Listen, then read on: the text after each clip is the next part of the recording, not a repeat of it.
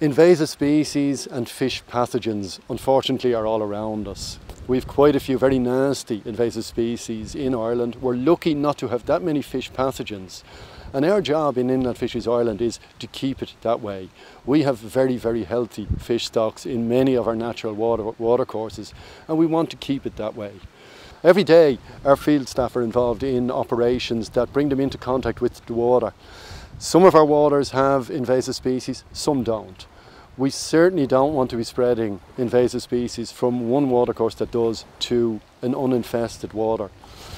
Typical species we would be dealing with would be those that are well known, such as the zebra mussel. And lots of our waters, lots of our catchments have zebra mussel. Another species that we only became familiar with in 2010 is Corbicula, or the Asian clam. This is a very, very nasty invertebrate that can cause very serious biodiversity harm and also can affect salmon and trout productivity in our rivers. We also have a wide range of aquatic plants, small fragments of which can be moved by boats, by engines, by nets, even on the undersoles of boots. Brought from one watercourse to another, they will set up new populations that will cause serious problems. To address those issues, Inland Fisheries Ireland has brought in very strict protocols for its staff, and as I said, the staff have been excellent and they've bought in fully to this.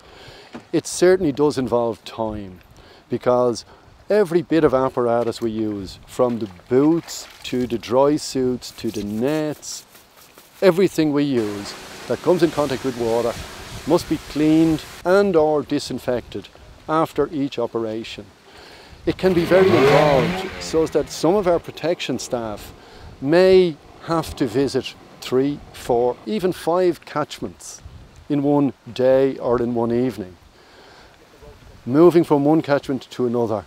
It has been agreed among all of the fishery staff that they will clean or disinfect their boots or anything that has come in contact with the water on each of those operations. As I said, it's an involved process, but without the buy-in of the staff, we would not achieve what we are achieving. And what we are achieving is keeping invasive species down. We are not spreading. We are very conscious that we, the staff of Inland Fisheries Ireland, we are not spreading invasive species within our country.